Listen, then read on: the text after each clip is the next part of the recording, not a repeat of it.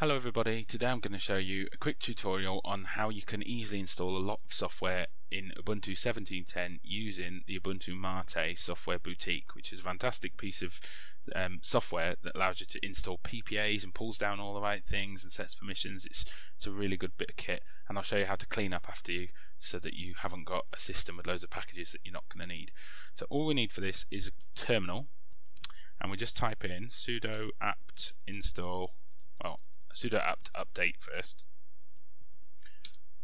just to make sure our packages are up to date, and we can then run, I'm not going to upgrade that package because I know what it is, so we can then run sudo apt install ubuntu-mate-welcome. Okay, hit enter, pull down these packages, and I'll come back when that has finished.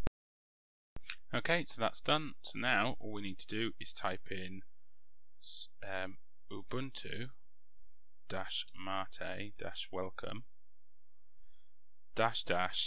software-only. Now if you don't do this, then it opens and it's completely blank. So if you do this, we get software boutique, and we should get all of the apps. Yes, we do. So we have all of these different apps here. Now the good thing about this is if you maximize it, you get kind of grid view, which I prefer, and we can go through and we can click any software that we want to install, and you can see anything with a tick on is things that I've already installed on my machine. So for example, if I wanted what haven't I got? If I want Redshift, which I don't really need because I have the nighttime feature on, but I could click that and we can see up in this corner here in the bulk queue that is ready to install. Okay, and you have education software, games. You can just one click install things like Steam. It's in here somewhere, which I've already got installed. Okay, we've got loads of graphic software that we can install. Again, just one click and it will install. We've got things for the internet, so you can one click install Chrome, Brave. Do not install this because we haven't got this Kaja file manager. That's the Mate one.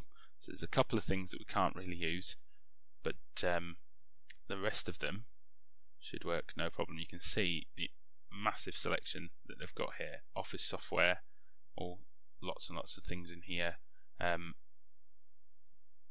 Sound and video.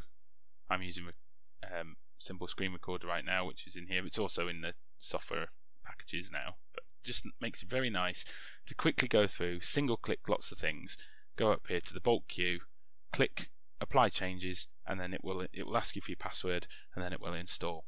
Now I don't actually want to install Redshift, so I'm going to cancel that one.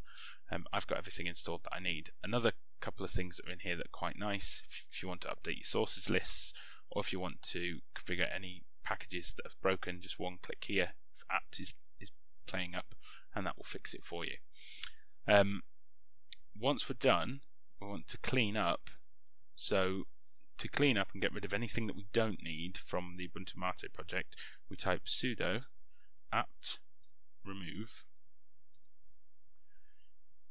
ubuntu-mate-welcome, hit enter. That will remove, now you can see here it will remove 30 megabytes of stuff, but I installed a lot more than that. So we'll let it remove that first, and then we run sudo apt autoremove and hit enter, and that should remove the rest of the stuff. Okay, so hit enter.